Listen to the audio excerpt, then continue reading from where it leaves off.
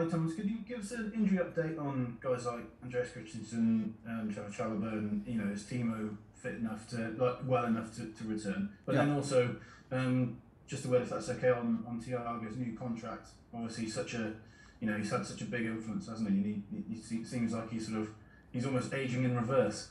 How well he's the Benjamin Button, Thiago Button of football. Yeah, it is, but I know how much work and how much professional attitude is behind that.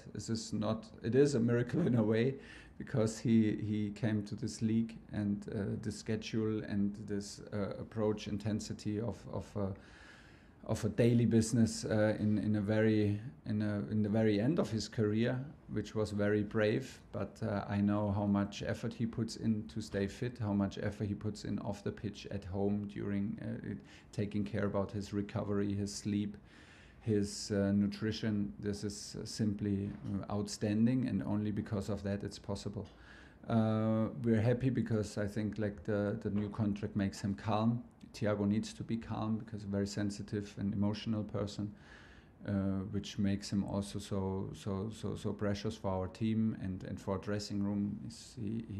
He can feel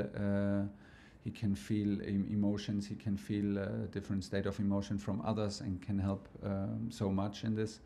So he is calm. He has huge targets to arrive, and he has a big impact. He's available how he needs to be available, and when he plays strong, and is a big help. So good for him, good for us. And